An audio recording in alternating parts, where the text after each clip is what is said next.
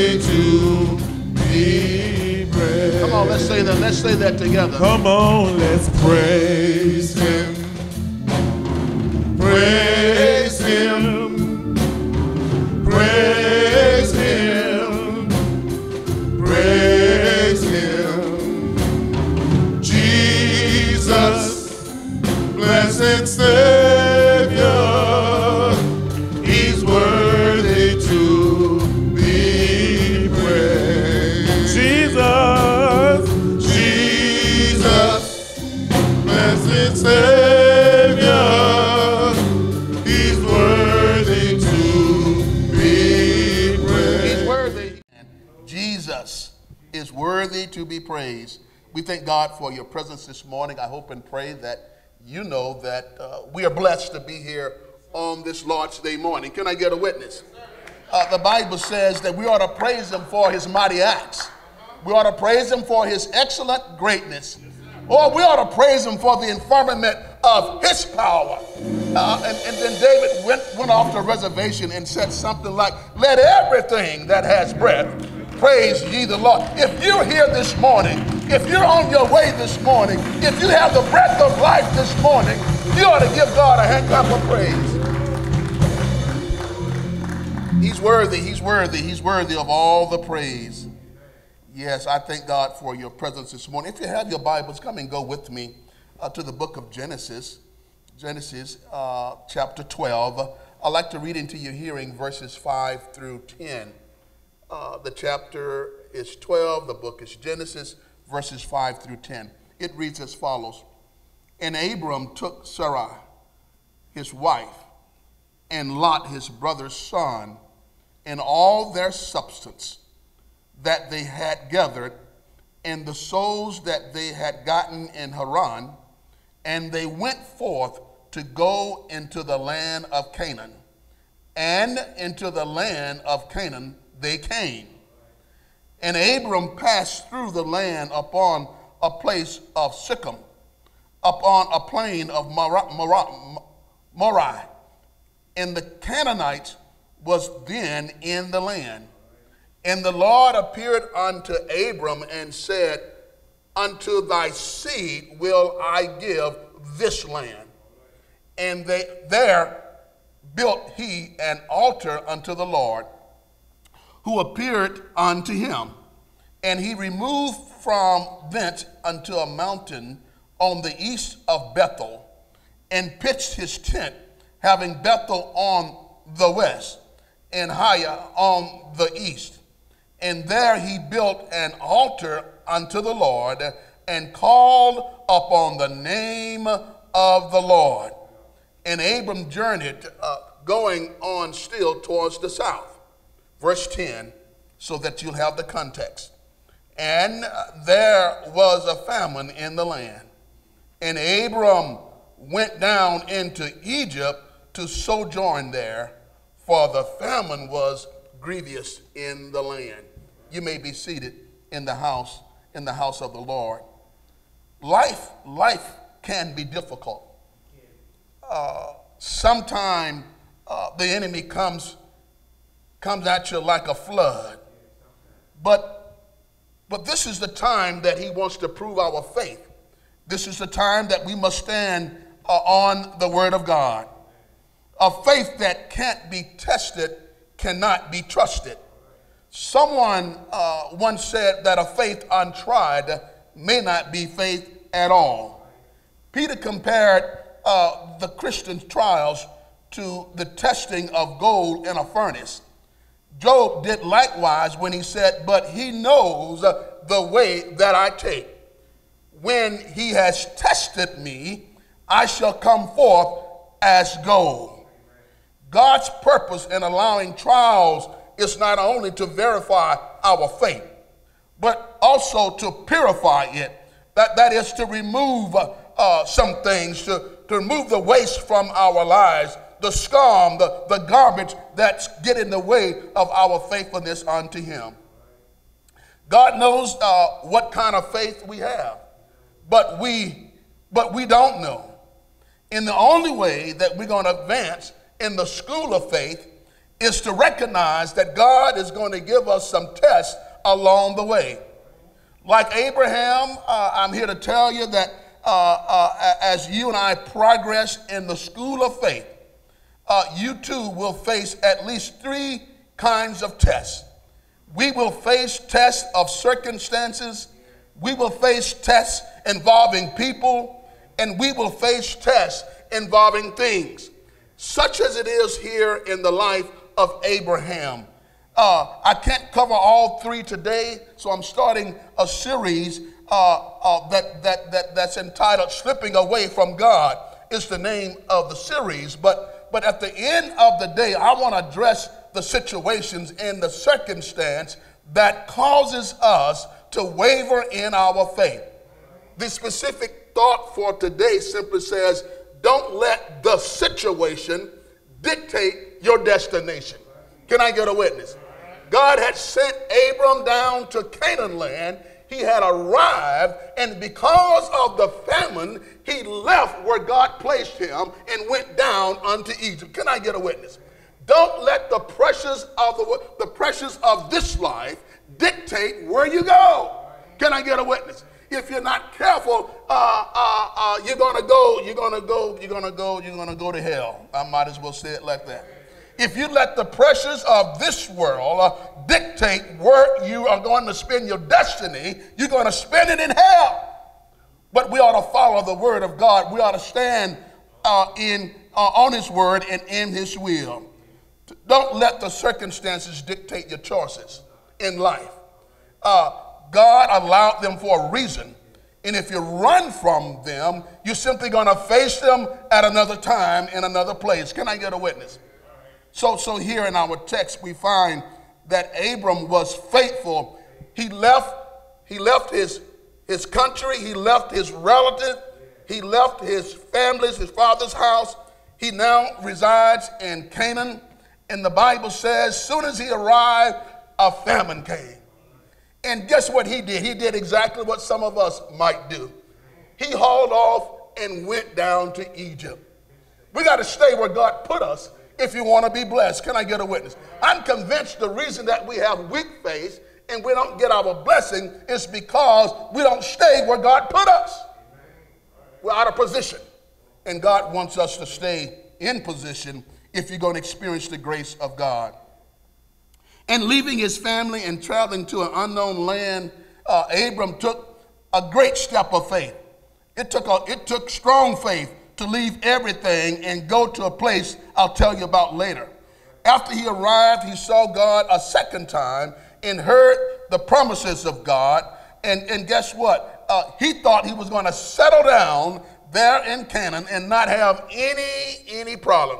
So many folk connect to the church and they think just because they've named her on the road, you're not going to have any problem in this journey. Can I get a witness? But I stopped by to let you know that you're going to have some problems on this journey, and you and I might as well recognize this is how God prepares us for the next step. This is the first time in record that God speaks of a famine. He had never experienced a famine before. So for the first time, God allowed a famine to come in the most unlikely place, the place that he was supposed to be blessed. All of a sudden, he's facing what? A famine.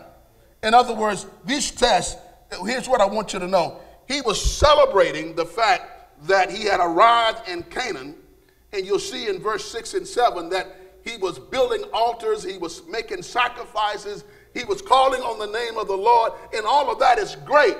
But you need to recognize that for every victory, there is a trial, and it usually follows each other.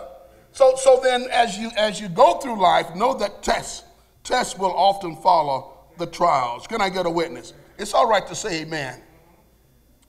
Listen, this is illustrated all through the Bible.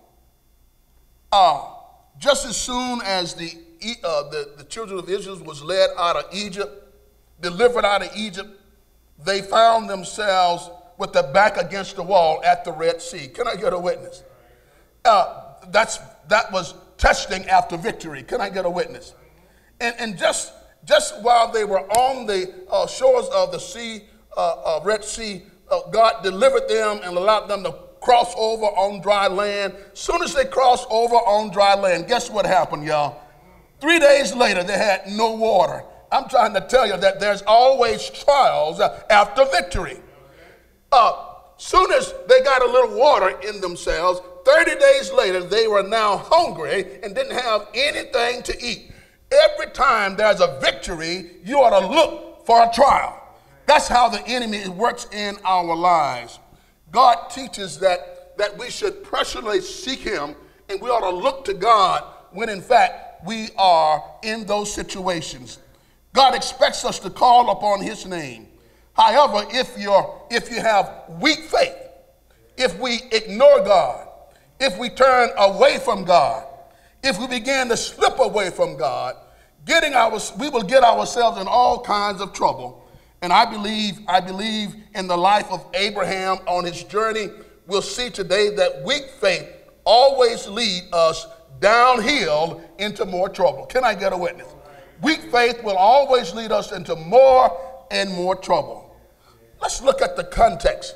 The context of this text, we find which is the background, the situation, is that Abram had arrived out of obedience to where God told him to go.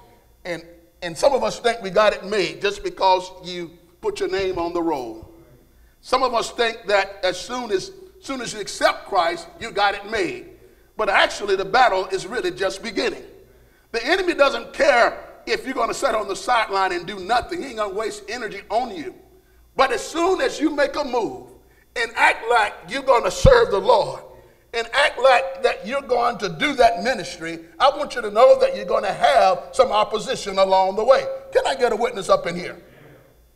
So my first point of the hour is simply this. Unexpected situations in God's will causes us to doubt. In other words, Abram had arrived in Canaan. He left everything, and out of obedience to God, he went to Canaan land. And it was the least expected place where he thought he was going to have the issues of life. Check out verse 5. The Bible says that they went forth to go into the land of Canaan, and into the land of Canaan they came. The location of the famine was a great challenge to Abram, and it occurred at a time when in fact he thought he was in the will of God. So what I'm trying to tell you, that in the circumstances of life, in the situations of life, there's always a place that will rattle our existence, will shake our faith, in that it occurred in the least likely place that he was ready to handle it. Can I get a witness? So then, out of obedience, oftentimes our victory is often followed by a trial. When we win the victory, you may feel like you're overconfident. Some of us get overconfident, right? Some of us begin to get the big head and think that we can do anything at any time. We start depending on our past experiences as opposed in the knowledge of God, of the world, as opposed to the knowledge of God. That's why God allows these tests to come into our lives. He want to keep us rooted and grounded in the Word of God. And if He doesn't give us trials, we think we did something ourselves. And He doesn't want us to feel that we did it ourselves. Therefore, God did not want Abraham to become proud and self-confident. So God put his faith in the furnace. Anybody ever been tried by fire in the furnace? Anybody ever been tried by trials of life? The first trial he had was he thought he was operating in the will of God. To face trouble in the will of God caused him to wonder if he was really in the will of God. That's how the enemy messes with your mind. You finally decided that I'm gonna have daily devotion in my life. I'm gonna start praying every day, reading my Bible every day, coming to church every Lord's Day morning. And soon as you make up your mind to do that, you think you're safe, but the enemy penetrates you to the point that makes you question whether or not it's really worth it. Can I get a witness? Am I the only one? Am I the only one? So when things happen and we think we're in the will of God, it shakes our faith. It causes us to doubt. We have a tendency to depend and judge everything based on outer success. So trouble come in the will of God, we immediately question whether or not we're in the will of God. But can I tell somebody this morning that success is not determined by outer circumstances, but because we walk by what? Faith and not by sight. I want you to know that success is determined by the Word of God. It's not the famine who defines it. It's not a pandemic that defines it. I want you to know it comes from God and God alone. In other words, the Word of God doesn't change because of your trial, because of the famine, because of the pandemic. The Word of God is the Word of God. Can I get a witness? We need to know the Word of God well enough that we can stay in the will of God. The problem is the least little wind blows. We think we learned 2 or 3 verses. Wind blows, and all of a sudden we move from where he placed us. But we got to stand on the word of God. We need to stand boldly in his will. Can I get a witness? Do you know that God said that my word shall not return void? My word shall accomplish that I sent it to accomplish. And it says it will prosper in the life of those who receive it. We have to stand on the word of God. Who told you that this journey was going to be easy? Who told you that there wouldn't be any problems along the way? Last time I checked the record, the Bible says many are the affliction of the righteous, but God delivers us from them all. We have to stay on the Lord's side and let God fight our battle. Can I get a witness? His faith was also shaken because of the promises. God had told Abram that I'm going to give you this land, and all of a sudden there's a famine in the land. What's up with that? I hope you're following me here. But see, the problem is this. All of a sudden, what he thought was what he was expecting a blessing looked like a curse because of the famine. But what he didn't know was the Bible says the Canaanites was in the land. And in order to get the Canaanites out of the land so that they can claim the land, God allowed some things to happen in the land. Everything is not about you. This pandemic may not be about you, but it's about evil folk that he's trying to get their attention of. Can I get a witness this morning? He had, in order to vacate the land so that they can inherit the land, he had to chase the enemies out of the land. God is doing a work right now in this pandemic. He's shaking some norms up. He's doing some things differently than you ever seen before.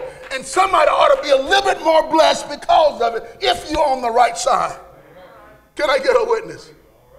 It's not always about you. It's about God doing a bigger work for you. Can I get a witness? So nowhere in the scripture it says this life or this journey is going to be easy. Actually, it teaches just the opposite. In other words, you could expect some trials along the way. That's why James says, count it all joy. When you fall into what? Diverse temptation. Knowing that the testing of your faith does what? Produces patience. What God is trying to do in our lives is to produce some patience so that we can do some things that we can't do right now. You got to be patient. Said, let patience have its perfect work so that you can be complete, that you can be complete and wanting nothing.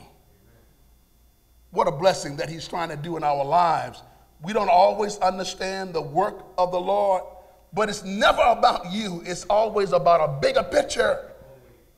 So hold on to your faith. Have strong faith and don't run from where God has placed you. Can I get a witness? In other words, don't let the situation dictate your destination. But not only did Abram have to face the site, the location in which he was staying, but the second point is this. The time after great victory in God is critical. Are critical times. And that's because the enemy comes to steal, kill, and destroy. And as soon as he sees that we've had a victory, he wants to undermine the work that God is doing in our lives and with our lives. Can I get a witness? He attacks at that particular time so that he can change your mind and my mind. Can I get a witness? Check out. So here we find that not only did the famine come at a specific site, but it also came in a particular season. In verse 7 and 8, you'll discover that Abram was building altars. He was also sacrificing offerings to God. And the Bible said he was calling upon the name of the Lord. And there's nothing wrong with any of that, except that when you are praising the Lord, when you are experiencing a great victory in your life, don't ever let your guards down to think that the enemy is not trying to take you out. Can I get a witness? He dropped his defenses while he was celebrating and praising the Lord. That's a dangerous point in life for any and all of us. Can I get a witness? While he was celebrating is when the famine showed up in life. Isn't that just like life? You finally got that promotion. You finally put enough pennies together to buy that new car. You finally bought that home. You finally found Mr. Right or Miss Right. And all of a sudden, another trial comes into your life, one that you did not expect it. I'm trying to tell you, the enemy is trying to keep you off balance. He wants to undermine what God is doing in your life. You can't haul off and go down to Egypt. You got to stay in that relationship. You got to stay where God has put you and let the Lord guide you along the way. Somebody ought to say amen. So after you have won the victory of faith, you can expect the enemy is going to attack you or the Lord is going to test you. Can I get a witness? That's strategy there, y'all. That's strategy. This is how we grow in faith. God uses tough circumstances in life to build the muscles of your faith, to keep you from trusting anything other than the word. So then you can't run away. You got to stay where God put you and work through what God has given you to do. You got to stay what? Steadfast, unmovable, always abounding in the work of the Lord. For as much as you know, your labor is not in vain. Can I say it another way? You got to keep on working regardless of how it looks like. You got to keep laboring in the Lord. If he's told you to go and do it, you got to do it regardless to the pandemic. You got to do it regardless of the circumstances around you. For as far as you know, your labor is not in vain. That says God is going to come through. Don't relax after your victory is what I'm trying to say. Your victory itself is never the focus. The critical time when we have to be on God with the enemy is the moment after the victory. Can I get a witness? Anybody ever been blessed? Anybody ever experienced the victory of God? Anybody ever let their guards down the moment after they finally dipped whatever it was? That's when the enemy attacks. And that's when the enemy attacked Abram. He had finally made it to Canaan. He was praising the Lord and he dropped his guard. God told me to tell you, it's a critical time after each victory in your life, and you need to be on God so that you will not be swept away. Now, there's nothing wrong with celebrating a victory.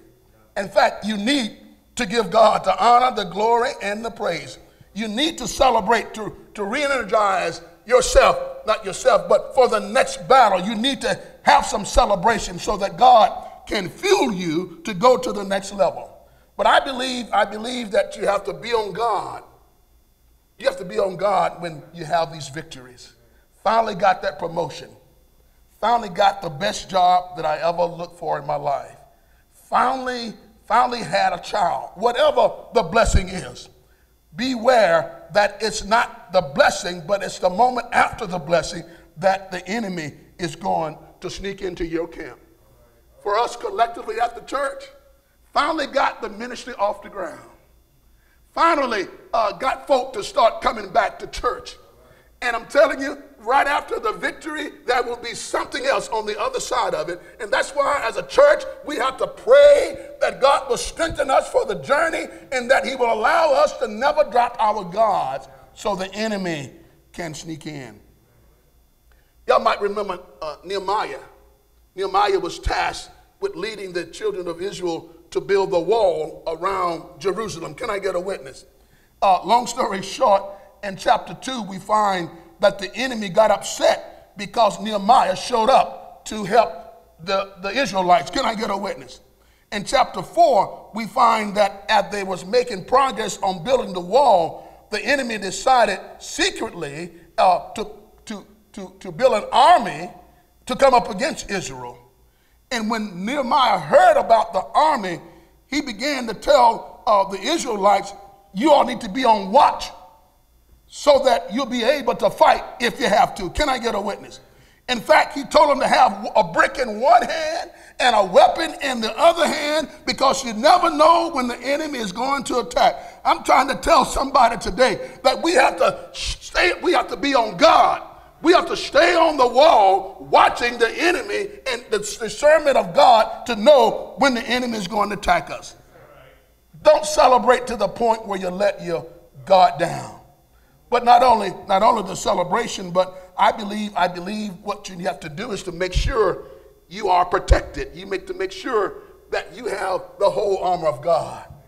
The enemy is trying to take you out. He come to steal, kill, and destroy. But I hear Jesus saying, but I come that you might have life and that you might have it more abundantly. Can I get a witness? Therefore, put on the whole armor of God that when you be able to stand in those last and evil days. Stand your ground. Stand so that after doing everything you know to do, you got to still what? Stand. Stand with the helmet of salvation. Stand with the breastplate of righteousness. Stand with the sword of the Spirit. Stand with the belt of truth. Stand with the shield of faith. Stand with your shoes of peace, so that you won't be taken by surprise. We're sitting ducks if in fact we let our guard down. We're sitting ducks if we don't put on the whole armor of God so that God will protect us. Can I get a witness? Do you know it's God who's protecting you? I thank God for the scientists who have learned that the best tools we have to eradicate this virus is to wear masks and social distancing. That's good advice. But at the end of the day, it's not that mask, it's not that distance, it's the Lord that's protecting you and protecting me. Do the right thing, but know that it's God who's protecting us. Did I tell you that the enemy wants to sideline you? The enemy wants to take Abram out of his game. The enemy wants to take you. He wants to sideline us out of fear. He wants to sideline us out of distraction. He wants to sideline us out of temptation. He wants to sideline us because of frustration. But the devil is a liar. All you have to do is to stand on the word of God and be sure that you're in his will. And the God that I serve says that he shall supply all of our needs according to his riches and glory. The point is simply this: beware of the dangers of post-victory and post-blessings. Don't let victory or blessings puff you up with pride or cause you to let your guard down so the enemy can change your course. Don't let the situation dictate your destination. Can I get a witness? Last but not least, I want you to know here in the life of Abram, not only do we should be on guard about the site and the season of our trial, but sometimes it's the severity of the trial. Can I get a witness? Trials are opportunities to develop our faith and to glorify God. That's why y'all thought James was off the reservation, didn't you? But when James said, count it all joy, he counted it all joy because for every trial that you have is an opportunity. Can I get a witness? Opportunity to strengthen your faith, and it's an opportunity to glorify God. Can I get a witness? Count it all joy when you fall into diverse temptation. Can I tell you right here, the more severe the trial, the greater the opportunity. You want to count it all joy. Check out the text. It's right here in the text. The Bible says that the famine was grievous. Not only did Abram have to deal with the timing and the sight, he had to deal with the severity. In every situation, there's a place, there's a time, and there's a severity that you and I have to take under consideration. And if the sight don't run you off, the timing might run you off. If the timing don't run you off, the severity might run you off. The enemy has a strategy, and we have to be careful to know that he's doing his work. Can I get a witness? The Bible says that the famine was grievous. That means it was dangerous, it was critical, it was serious, it was severe. Anybody ever had any severe situations occur in our lives? You might as well say amen. If you haven't, you keep on laying down and getting up. you will have a severe trial in your life, a severe situation in your life that you're going to have to look to the Lord. Don't do like Abram. When it got severe, Abram picked him up and he went down into Egypt. And God told him to go to Canaan land. Can I get a witness? So we have to be careful and knowledgeable of the leading of the Lord wherever you are in life. Particularly be careful because Abram went down into Egypt. Anytime you see Egypt in the Bible, it's a symbol of the world. He went down into the world. He went down into the bondage of the world. That's what it really means. And when we talk about Canaan land, it's a picture of God blessed people where they're going to be inherited. Can I get a witness? I found it interesting that when people talk about Jerusalem, it's always they went up. But when they talk about Egypt, they say they went down. Can I get a witness? There's a reason for that. And going down into Egypt means that you're going down doubting who God really is. You're going down questioning his promises. You're going down running to the world and away from God. You don't want to go down. I don't know about you, but I want to go up. Anybody want to go up? Anybody want to go up? If you want to go up, you got to trust in the word of God. You got to stand on the word of God and in the will of God to go up. Now, if you don't want to go up, you can do anything else. You can do nothing and go to hell. But if you want to go to heaven, you got to have a desire to stand on the word of God. It takes strong faith to abide in the will of God. In other words, strong faith will come to us so that we will have opportunities. Opportunities for what? Opportunities, first of all, to strengthen our faith. That's why you ought to count it all joy. Because a trial is an opportunity to strengthen your faith. Faith cannot be developed and made stronger on peaches and an ice cream diet. You do not build muscles in the physical body by lifting mushrooms or feathers. Can I get a witness? You ain't going to build no muscles in this body by lifting a feather. Can I get a witness? If you want to build some muscles in this body, you got to lift some things that's a little bit heavier than that. Can I get a witness? Things that are strenuous if you're going to build the muscles. And the same thing it is with trials. Stop crying about your trials. The greater the trial, the greater the opportunity to build muscles of faith. God wants us to have strong faith. Now you might be processing that you might say, well, Pastor, the Bible says we don't have to have a whole lot of faith. You're right. You don't have to have a whole lot of faith, but the faith that you do have ought to be strong. Can I get a witness? Some people get lost in that. The Bible says, Jesus told his disciples that if you have faith the size of a grain of a mustard seed, you could speak to a sycamore tree, uproot itself, and be planted in the middle of the sea. In another place, the Bible says that he told his disciples that if you had the faith of a grain of a mustard seed, that you can move mountains. Anybody want to move mountains in your life? God's telling me to tell you this morning that you don't have to have a lot of faith, but you have to have strong faith if you want God to move the mountains in your life. Stop complaining to God about your mountain and start telling your mountain about your God. Can I get a witness? If you're sick, you got to start speaking it. Speak those things that are not as though they were. Start speaking in faith and watch and see, won't God move in your life? Can I get a witness up in here?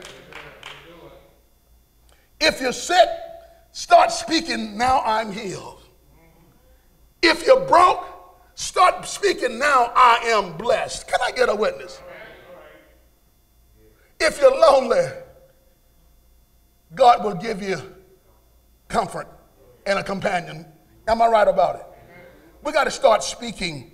We got to start speaking to our mountains so that our faith will be active in our lives. The enemy makes us close our mouth as if we don't have a whole lot to say. but you always got something to say. Don't let the enemy chase you, but instead, you got to allow the trial to develop patience in you. When circumstances are difficult, and when you feel like you're in the fiery furnace, hang on in there. Don't haul off and leave where God placed you. You got to stay where you are and let him develop patience in your life. Can I get a witness? But not only that, I want you to know that the will of God will never carry you where his grace can't keep you. I know I say that a lot, but that's a part of my life. I've discovered, and I'm still discovering, that the will of God will never carry me where his grace can't keep me. I've had some of the largest assignments when I was working in corporate America. It seemed like they always gave me the most difficult programs. Those that was long out of control under the poor management of someone else. And they would throw me into this bad situation. And I don't know what they expected, but I'm here to tell you, I faced it knowing that I couldn't do it by myself. And I'm standing before you this morning to let you know that every opportunity that they gave me, I depended on the Lord, and that program began to flourish, and all of a sudden, I was among the top programs for senior management. Can I get a witness? I'm trying to tell you, put your trust in the Lord, regardless of how it looks, and watch him work it out on your behalf. Won't he do it? I said, won't he do it? But not only that, not only will it strengthen your faith, but secondly, trials come so that God can be glorified. Do you know he wants to brag on you? He wants to say to the enemy, you know, Deacon Beam may have started off slow, but Deacon Beam is doing some stuff right now. Can I get a witness? He wants to brag on you. He wants to brag on me so that he can get the glory. Every trial not only is an opportunity to strengthen your faith, but every trial is an opportunity for God to be glorified. Can I get a witness? So then we ought to stop complaining. Mary and Martha complained about their brother Lazarus, who had died. You remember that? The Bible said he had died, and Mary and Martha was thinking that he didn't come quick enough. And when he finally showed up, it was 4 days later. And Jesus showed up, and Mary and Martha said to Jesus, you know, had you been here a few days earlier, maybe you could make a difference. Why you want to know where he's buried now? Jesus said, show me. Show me where you buried him. And he said, didn't I tell you this kind? Some things, some situation, some circumstances in life, it's not about you, it's about glory to God. And this was one of those situations that he allowed Lazarus to die and was buried for 4 days. Martha said, the body's already stinking now. Why do you want to know where he's laying? Show me where you laid him. The Bible said they rolled the stone away. He called Lazarus by name. And I want you to know that he got up from a grave, a 4-day grave, and walked out in mummy clothes. You ought to give God a hand clap of praise. It was not for Lazarus. It was not for Mary or Martha. It was so that God can show his power. That's what he does in our lives. Our trials come to strengthen our faith. Our trials come that we might glorify God. Can I tell you that we ought to, have I told you that we ought to start complaining to God about our trials? Because our trials is there for our purposes. If you want to complain about anything, you ought to complain about the fact that you've not done near as much as Jesus. Can I tell you that if anybody could have complained, it would have been Jesus? He died on Calvary for you and for me. Can I get a witness? They scourged him, his spirit. They put crowns of thorns on his head. They speared him in the side. They hung him on the old rugged cross. And he decided to stay there so that the Father might be glorified. In other words, we got to go through some stuff if, in fact, we want to glorify the Father. In the case of Jesus, he was obedient even unto death so that what? The Father might be glorified. Can I get a witness? So then, stop complaining. Stop complaining about your suffering, and stop asking questions. how can I get out of this? Most people I know begin to think when they fall into diverse temptation, how can I get out of this? You ought to start thinking, what can I get out of this? And the what can I get out of this is much more important than how did I find myself in this situation. For God knows what's best for you. He knows that he's working it out for your good. He's working it out for his purpose and his glory. So you and I ought to be good students, good instruments to glorify God. So at the end of the day, remember this. God alone is in control of the circumstances of our lives. I don't know how you feel about it, but I'd rather be at risk with Jesus than to be comfortable without Jesus. Abram chose to go down to Egypt to be comfortable without the grace of the Lord. I would prefer to stay in Canaan land with the Lord than to be in Egypt without the Lord. That's what I'm trying to tell you this morning. Because I discovered a long time ago that we need the Lord on our side, and we need him in the circumstances of life. If we're going to not be persuaded by the situation, then we need inspiration from the Lord. We need the Holy Spirit in our lives. And if we allow the Holy Spirit to move in our lives, I'm here to tell you that he will provide for you. He will take care of you. Can I tell somebody that Jesus went to the cross? He was wounded for our transgression. He was bruised for our iniquities. He was chastised for our peace. Can I get a witness? And by his stripes, we are healed.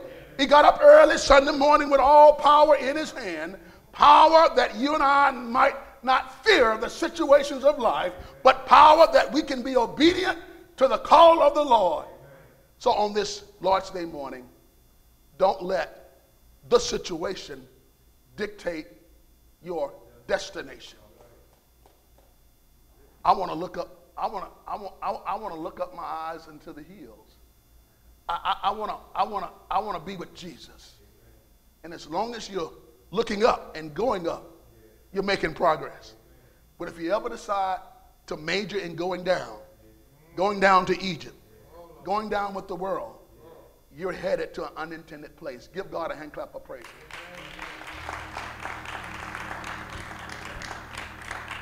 Don't let your situation dictate your destination. There may be someone here at this hour who may not know Jesus in the pardoning of their sin. Or there may be someone under the sound of my voice in remote locations around the country. I want you to know that you should never let the pressures of the world dictate your destination. You have a choice to make. And I don't know about you, but I kind of feel like Joshua. He said, as for me and my house,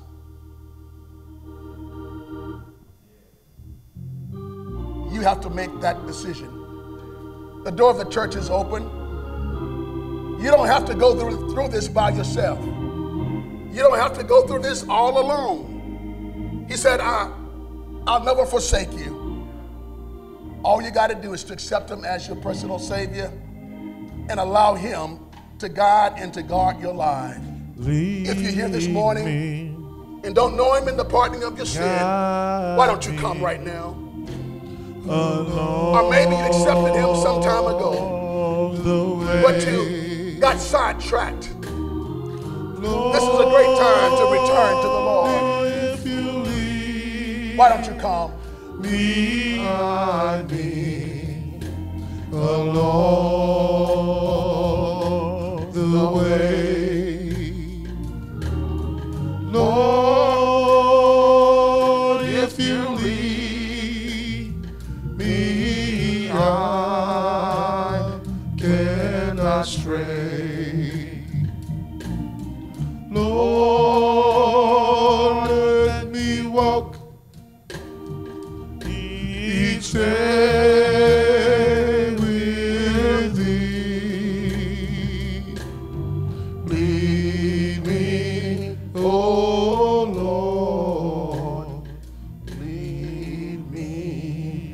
Let the church say amen. Amen again. To God be the glory. This is the appointed time where we come together and observe the Lord's Supper out of obedience to the Lord's command. We'd like for you to know that the communion packets, which includes the cup and a wafer, is in the back of the pew. So at the appropriate time, as you're led, we would ask you to have that in hand and follow along as we observe the Lord's Supper. And for you at home, I hope and pray that by now you have your own supplies of bread and of the cup, so that you too can be obedient to the Lord's command. The Bible says that it was on a Thursday night that he took the bread as he sat with his disciples and they supped. The Bible said that he took the bread and he broke it and reminded them that this bread is a symbol of my broken body that was broken on Calvary for you and for me. After they had supped, he then took the cup and reminded them that this cup represents the New Testament of my blood that was spilled on Calvary for you and for me. As often as you eat of the bread and drink of the cup, you do show forth my death until I come again.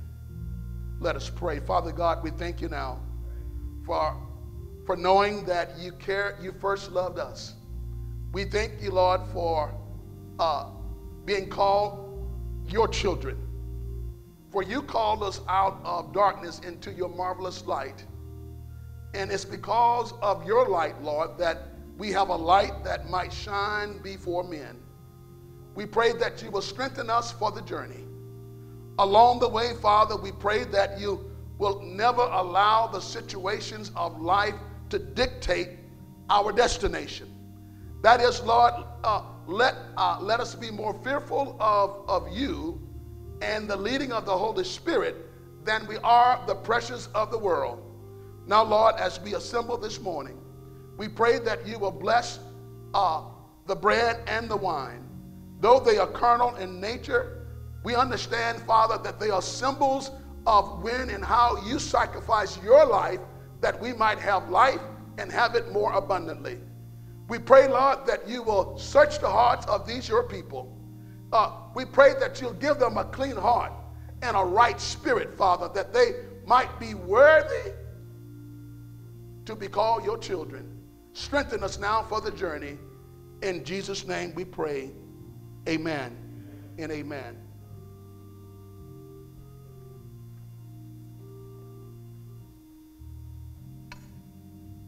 If you would now follow along as we administer the Lord's Supper.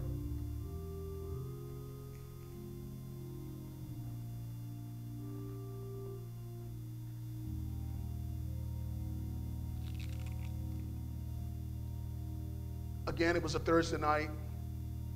He instructed his disciples that this bread is a symbol of my broken body. Eat ye all of it.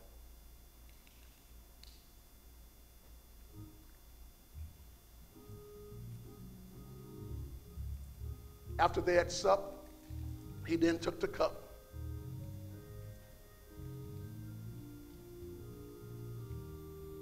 Reminding them that this cup is a symbol of my spilled blood that was spilled on Calvary for you and for me, blood that allows our sins to be washed away. Drink ye all of it. As often as you eat of the bread and drink of the cup, you do show forth my death until I come again. Let's remember the promise in Luke 6:38. Here at Shiloh, there are 4 ways to give. You can give by check, cash, PayPal, or Givelify. Give, and it shall be given unto you. Don't neglect your tithes and offerings. Thank you for joining our online virtual service. We pray that you were blessed and encouraged in some way by the word today. Please come back again next week and join the celebration here at Shiloh Baptist Church of Orlando.